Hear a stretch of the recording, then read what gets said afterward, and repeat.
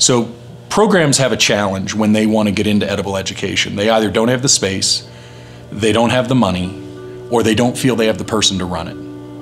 And we've already shown that you can get money if you know where to look and you present it properly.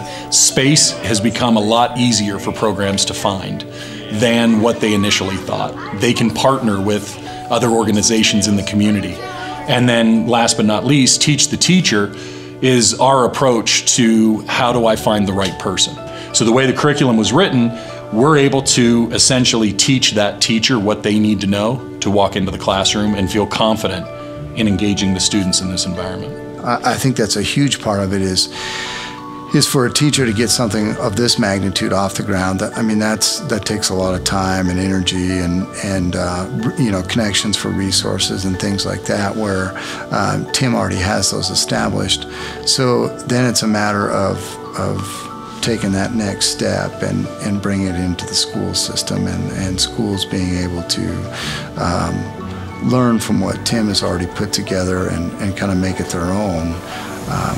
I think it's just sort of, to me, it just seems like the logical next step. Tim Miner came in the September this year with the Edible Learning Lab and has created a wonderful program here at the Boys and Girls Club.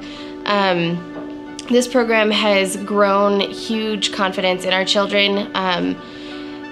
It's outstanding to see the growth in our kids and the way they interact not only with each other but in the classroom now because of the effect that the Boys and Girls Club Edible Learning Lab has had on them. Well, I think Modern Steader is an education company at its core, and I think if you ask anyone that's worked with us in the Edible Learning Lab, whether it's the students or the parents or administrators from the school or here at Boys and Girls Club, it's that we don't shy away from the unknown at all.